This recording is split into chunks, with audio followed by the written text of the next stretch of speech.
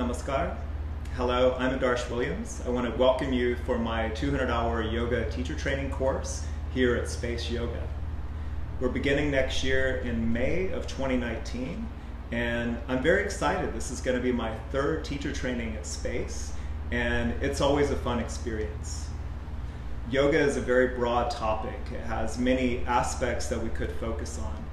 The brilliant thing about yoga is that we focus on posture as a means of meditation. For many people, sitting in meditation is a very difficult experience, but if we begin engaging with the body, then we naturally engage the breath. Through that, the meditation begins to unfold.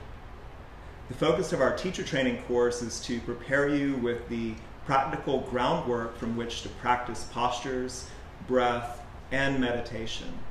At the end of the training, I feel confident that you'll be able to share that with others. Although I'm an Ashtanga yoga teacher, and that's generally my practice, I like to equip students with functional movement and mobility skills.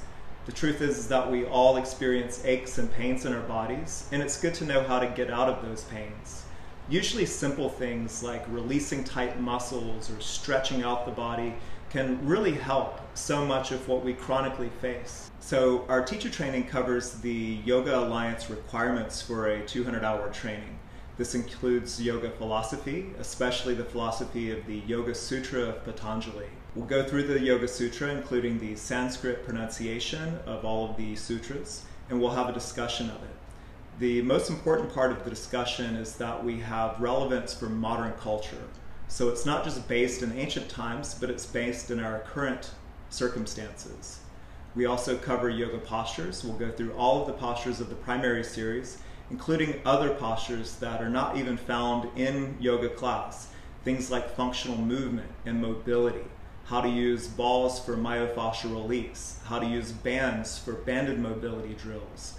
All of this will help you to be a more effective teacher and to work with a wide variety of students. The truth is that many people who come to a yoga class are stiff or injured. We need the practical tools to help them begin their practice where they are. We'll also go through yoga anatomy. We'll cover all of the muscles, the bones, and the systems of the body and help you to apply anatomy in your yoga classes. The main thing is that you finish this training as a confident yoga teacher, that you're able to work with a general population, that you can work with all levels of students, especially beginners and intermediate level students. The most important takeaway is that at the end of the training, you will have a self-practice, that when you wake up in the morning, you'll know what to do. You'll understand what meditation is, what pranayama is, and certainly what asana practice is. Thank you very much for watching. I look forward to seeing you next year.